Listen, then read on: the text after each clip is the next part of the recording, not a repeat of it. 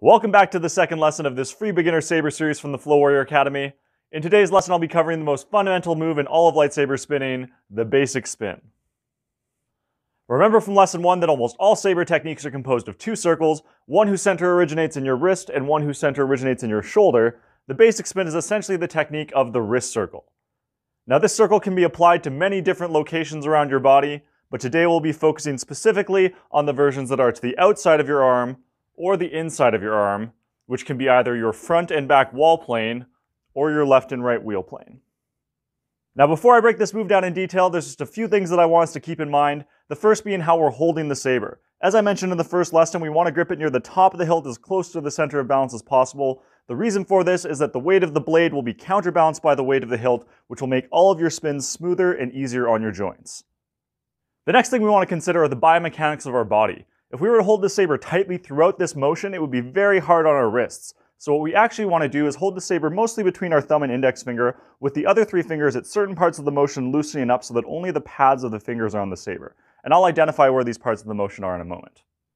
The other thing to consider is that our arm has the ability to either externally rotate or internally rotate. And this determines whether the saber is spinning to the outside of our arm or the inside of our arm. For the basic spin, the thumb and pinky sides will always be on opposite sides of your arms. So if the saber is spinning to the outside of my arm, the hilt will be tracing a smaller circle to the inside of my arm. Now keeping those points in mind, let's break it down. I'm going to start with the saber in my right hand in forward grip. I'm going to turn to face my right side and extend the saber in line with my arm and my shoulder. I'm going to slightly externally rotate my arm so the hilt of the saber is on the inside of my wrist, and I'm going to break down the circle that it traces into 4 quadrants. So first I'm going to let the tip drop straight down, and I'm going to loosen my fingers. Then I'm going to bring the tip of the saber up along the outside of my arm to be beside my shoulder. My fingers are still loose. Then I'm going to squeeze my fingers in and bring it up to point straight up, and then I'm going to extend my wrist and be back in my starting position. So those 4 quadrants are bottom, back, top, and front. And for the bottom and back parts of the circle, my fingers are loose, whereas for the top and front parts of the circle, my hand is closed around the saber. Start by first practicing just those 4 positions, and then you can start to try and smooth out the motion without stopping at each point, while paying attention to keeping the plane of the saber vertical and to the side of your body, so in this case, in my right wheel plane. Paying attention to the way that the blade swings like a pendulum along the bottom half of the circle, and how you can squeeze your fingers as it's going from back to top to add energy to the saber. In this case, all of the motion should be generating from my wrist. I'm not bending my elbow or moving my shoulder at all. Next, we want to practice this motion in reverse, so we can go back to the exact same starting position and then start with the pointed up quadrant, loosen the grip of our fingers for the back and the bottom quadrants, and then squeeze our fingers in together for the upstroke. Again, start with just those 4 quadrants, making sure that your alignment is correct, and then you can start to smooth out the motion and try and redirect the momentum, while keeping the plane nice and vertical in your right wheel plane, and keeping your arm straight so that there's no movement in your elbow or your shoulder. I'd also like you to practice this movement while opening your body up towards the camera, where what was your right wheel plane becomes your back wall plane. This is also the best position to learn how to do the basic spin to the inside of our arm, or with our body facing towards the camera, what would be our front wall plane. Now let's learn how to do the basic spin on the inside of our arm. I'm going to start with the saber again in my right hand while facing the camera, extend my arm out to my right side, and internally rotate my wrist so the hilt of the saber ends up on the back side of my arm. Then I'm going to go through the exact same 4 quadrants where the tip of the saber points down, to the left where it ends up in front of my shoulder, up, and then this final quadrant is the most important, where as I extend my wrist, I need to make sure that the hilt of the saber ends up on the back side of my arm again, so that my arm is internally rotated. The most common mistake is as you extend your wrist to end up with the hilt on the front side of your arm, in which case you could not continue rotation in your front wall plane. Just like before, I'd like you to focus on those 4 steps initially, and then you can start to try to smooth it out very slowly, while paying attention to keeping the plane of the saber vertical, in this case in your front wall plane.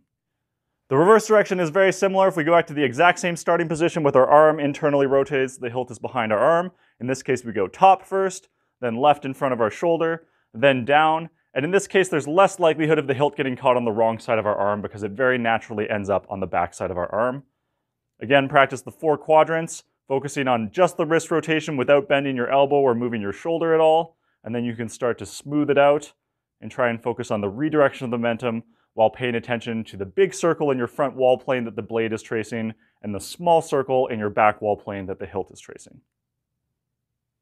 Next, we want to learn how to do this in reverse grip. So if I start with the saber in reverse grip in my right hand, I'm going to turn to face my right side and extend my arm out so that the tip of the blade ends up just to the outside of my right shoulder. In this case, I'm going to do the forward direction first, where it goes up to the top. My thumb should be pointed down. The second quadrant is the most awkward, where I kind of extend my pinky end out. Then I'm going to bring it down to the bottom, and I'm squeezing along the bottom in order to add energy and come back up to the top. So top, forward, bottom, back.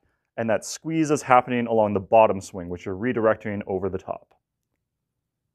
Again, we want to learn how to do this in reverse direction. In this case, I'll get you to do the full bottom half in one swing because it's very awkward to just split it up into two quadrants. So we swing out to extend, then we internally rotate our wrist so that our thumb ends up pointing down and the pinky side is pointing up, and then bring it back behind our shoulder.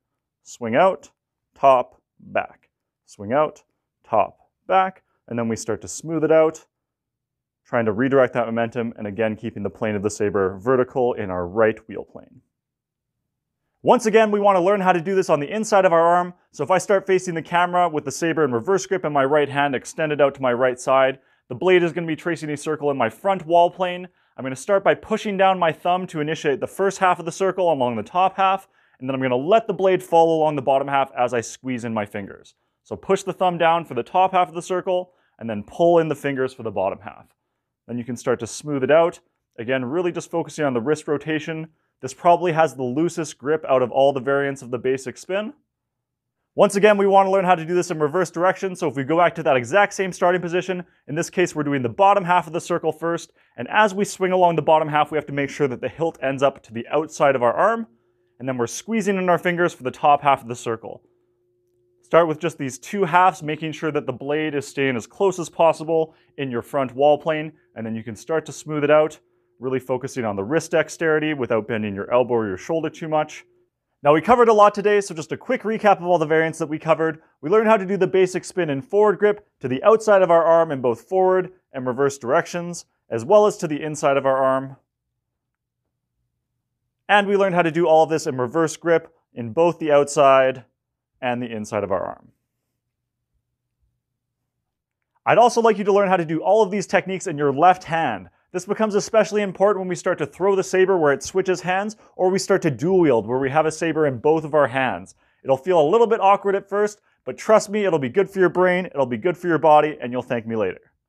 That about does it for the basic spin for today. In our next lesson, we'll learn the figure 8, which shows us how to transition smoothly between the outside and inside of our arm in forward direction, reverse direction, reverse grip, and with our left hand.